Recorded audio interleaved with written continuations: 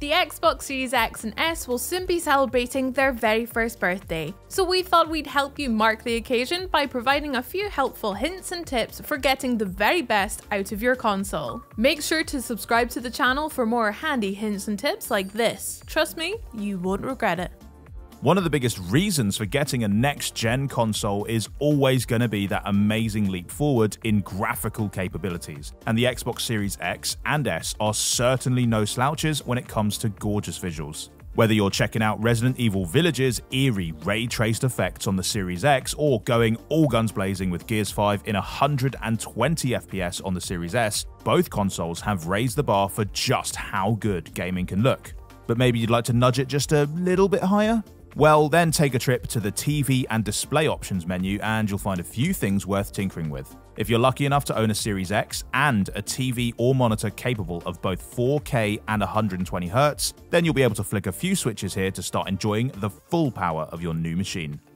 On both new-gen consoles, you'll be able to adjust everything from refresh rate to resolution settings and HDR calibration, helping you fine-tune your visual output to get the most out of your TV. And if you're not exactly sure what your television can and can't do, then no worries. You'll find the 4K TV detail screen gives you a full rundown of which features are available for you, so you don't need to be a tech expert to get the best experience. The last thing to do visuals-wise is to make sure that your TV is set to game mode whenever you're playing. This will reduce the amount of time it takes for the screen to register your button presses. And while we're talking matters of milliseconds here, those super fine moments can make all the difference when you're neck and neck on Apex Legends or Rocket League. Unfortunately, the Series X and S consoles have a handy feature called Auto Low Latency Mode, which when activated will ensure your TV goes into game mode automatically whenever you're playing. For many people, an Xbox Series X or S isn't just the machine they'll be playing video games on, although it really is very good at that. No, the latest consoles are full-on entertainment hubs which contain all sorts of apps that allow us to listen to music, catch up with our favourite TV shows, and settle in with a good movie. So to make sure that you're getting the best possible experience from these as well, it might be worth going into your volume and audio output menu to turn on a little feature called Audio Pass-Through.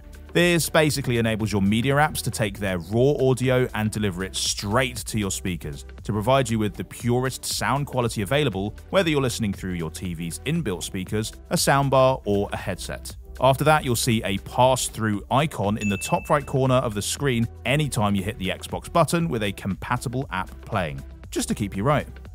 Once you've got your TV and console perfectly synced up, you can take things a step further by going to Device Control in the TV and Display Options menu and turning on hdmi-cec. What this does is basically allows you to control your TV through your console, rather than faffing about with various remotes. Which is good because you're much less likely to lose your Xbox Series X down the back of the couch. You can watch both the Xbox and the TV spring into life at the touch of a button by selecting the console turns on other devices option, and give your console the power to turn them both off when you're done playing. Plus, you can control the volume on your TV or soundbar straight through your console too. Little tricks like this just make it that much easier to run everything straight through your controller.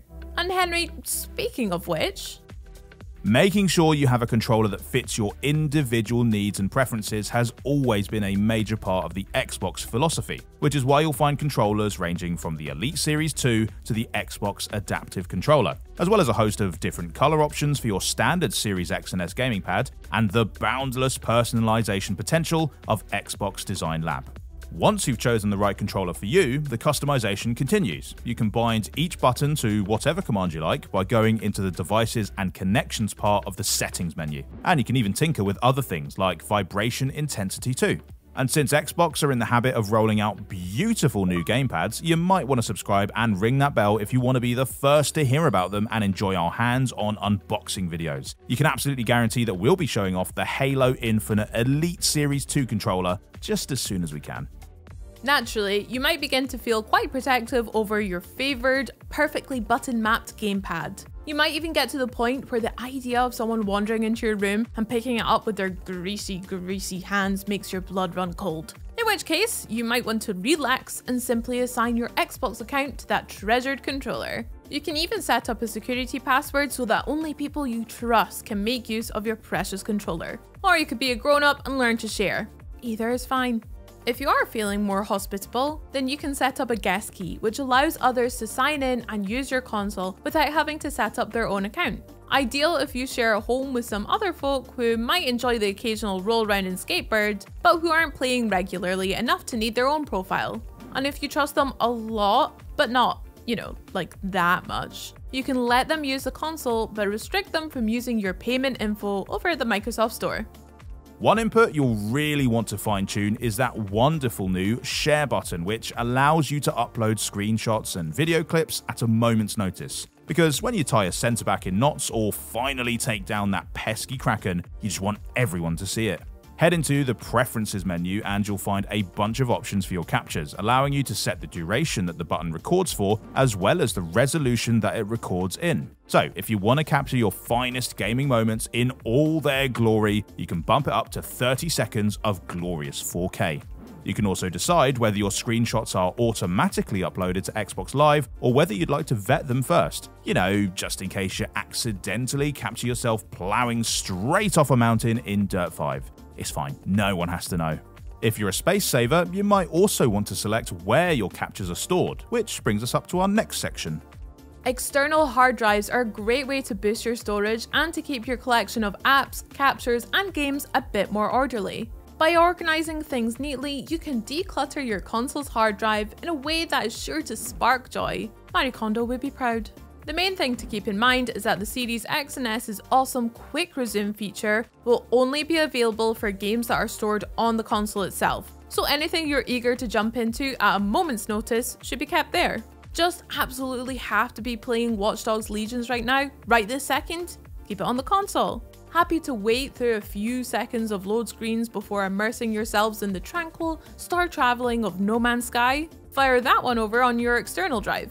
The main thing is that external options like Seagate's official Xbox expansion card can give you a full 2TB of space to play with, meaning you'll never have to make any hard decisions between your favourite games. And you might find yourself wanting that extra space even more if you've been an Xbox gamer for quite a while, because it would be crazy to move on to a new console and just leave all your favourite games behind. After all, they became your favourites for a reason. The network transfer option, which you'll find stashed in the backup and transfer section, allows you to automatically transfer over everything from other consoles onto your network, making sure that you've got all your stuff in one place. Alternatively, you can select hard drive transfer to move your stuff between consoles using an external hard drive, which is a nice option to have. Basically, whatever you prefer.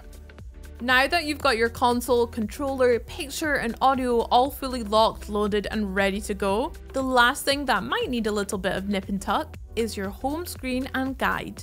Since it's going to be the first thing you see every time you power up the console, it makes sense to outfit your home screen with whatever theme or background you like. Maybe even go wild and check out one of the Xbox Series X and S's hypnotizing dynamic backgrounds. Go on, treat yourself. But in more practical terms, you'll want to make sure that the home screen is set up so that you can immediately have the stuff you're most likely to need right at hand. Using the Customize Home tab, you can make it even easier to boot up the console and jump straight into your favorite games and apps without trawling through your whole library. And the same goes for the Customize Guide tab, which lets you switch around its various pages. So if you're a gamer score hog who's constantly chasing down the next big score, then you can make the achievements page the first thing you see when you hit that lovely X button in the middle of your gamepad. Finally, we've got the Xbox mobile app. You probably got it installed and set up while you were setting up your shiny new next-gen console, but if you didn't, or if you haven't even looked at it since then, you could be missing out on a few awesome aspects of the Xbox Series X and S experience. Using the app, you can keep track of your achievements, carry over the chat from the last Warzone match with your friends, and even peruse the Xbox Game Pass catalog and start downloading stuff onto your console from afar. Better yet, you can even use Remote Play to stream games from your console onto your PC or mobile device. And if you're the guardian of some budding little gamers, the app's family settings are the perfect way to manage their playtime. In short, the Xbox app lets you take that Xbox Series X and S with you wherever you go. Thanks for watching, and be sure to like, subscribe, and ring that bell for more helpful hints and tips for your consoles. See you next time. Bye.